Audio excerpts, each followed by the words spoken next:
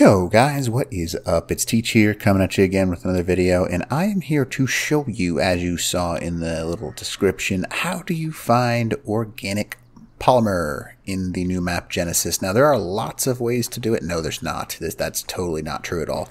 The only way that I have found to find it so far is over, well, I guess there are other ways, but the easiest way, in my opinion, is to go ahead and take yourself a Bloodstalker and swing around the biome that you can find, and I'll just show you the chords where I am currently, 34.0, 44.1, and basically I kind of force tamed a little area right here. If you kill a hesperonis, does not matter the level, and it can kind of just, I'll go kill a couple of wild ones too, just so you can see.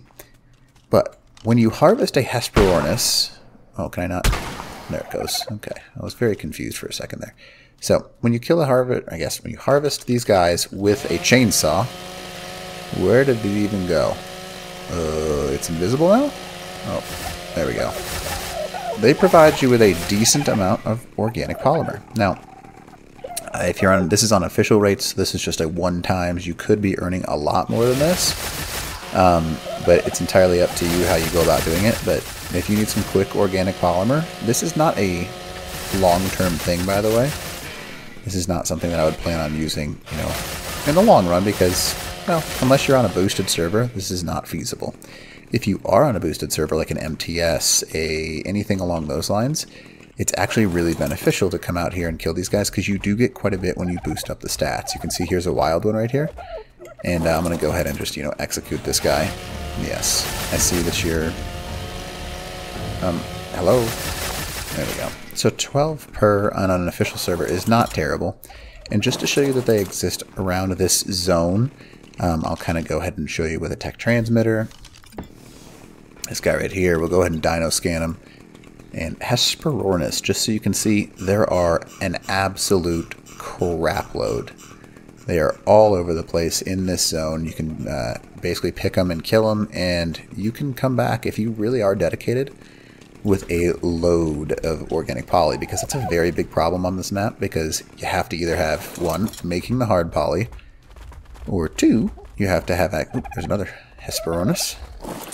Now they can be hard to find without a Bloodstalker because they kind of blend in, as you see right here, and that's, that's that.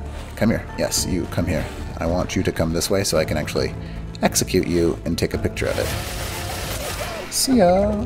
Alright, and just to show you one last time, that, my friends, is how you get yourself a hold of some organic poly. It's, it's a good small term thing, but the Bloodstalker actually moves pretty well, and especially if you activate the float mode, which is very useful, obviously. You can kind of like move between these little islands pretty easily, and you just scan because he has that ability to see things, which is very nice. So it'll highlight pretty much everything here that is of any importance. I'm looking for another hesperonis, but I don't see one. But if you just go around these little islands, you will find some stuff. It's just a matter of time and how long it actually takes for you. So anyways, hope this video helps you out. If you don't mind leaving a like and subscribe in the link below, I guess check out the link below for my server. And other than that, Teach out.